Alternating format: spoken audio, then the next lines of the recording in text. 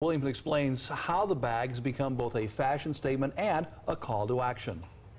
Well, Brooke, Mark, this is the purple purse designed by tennis superstar Serena Williams to raise awareness for a very important fact. Financial instability is the #1 reason women don't leave domestic violence situations.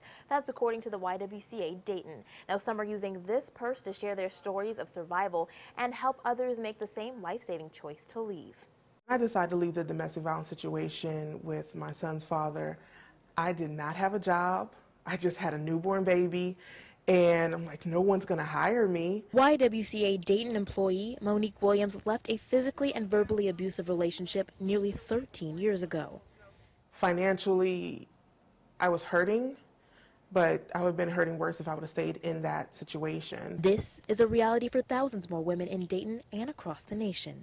In 99% of domestic violence relationships, abusive relationships, financial abuse is present. And the biggest symbol of a woman's economic empowerment and her financial security is her purse. During October Domestic Violence Awareness Month, the Purple Purse will be traveling through the Miami Valley, raising awareness of the need for resources to help people escape their abusive relationships. We have all different people in Montgomery County and Preble County carrying the Purple Purse and really helping us spread that message that domestic violence is a community issue. It will